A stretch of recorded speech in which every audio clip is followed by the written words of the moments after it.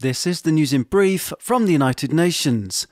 The UN Children's Fund warned on Friday that babies are being delivered into hell in Gaza and that many others are likely dying as a result of conflict with Israel and the increasingly dire conditions there.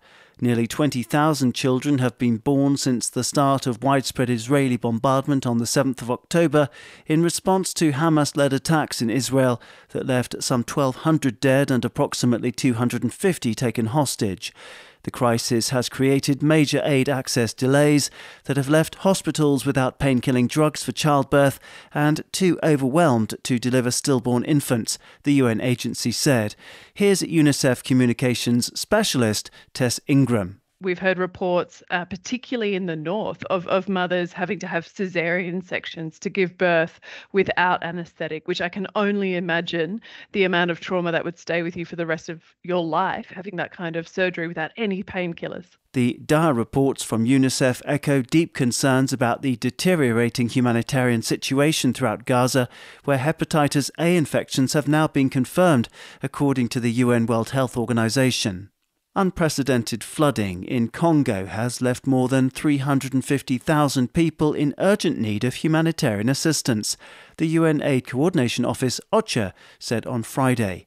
Some 1.8 million people have been impacted by torrential downpours that have dumped double the usual amount of rainfall on the Congo, impacting 9 out of the country's 12 departments.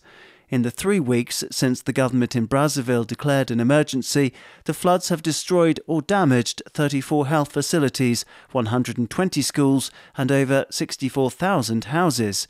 Many villages can only be reached by boat or canoe, said OCHA spokesperson Jens Lanka, who appealed for $26 million for basic support including shelter, food, health, water, sanitation and hygiene.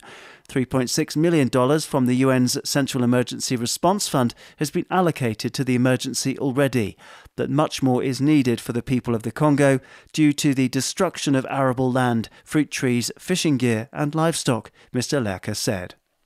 To Sri Lanka now, where the UN Rights Office, OHCHR, expressed concern on Friday about plans to revise anti-terrorism legislation there.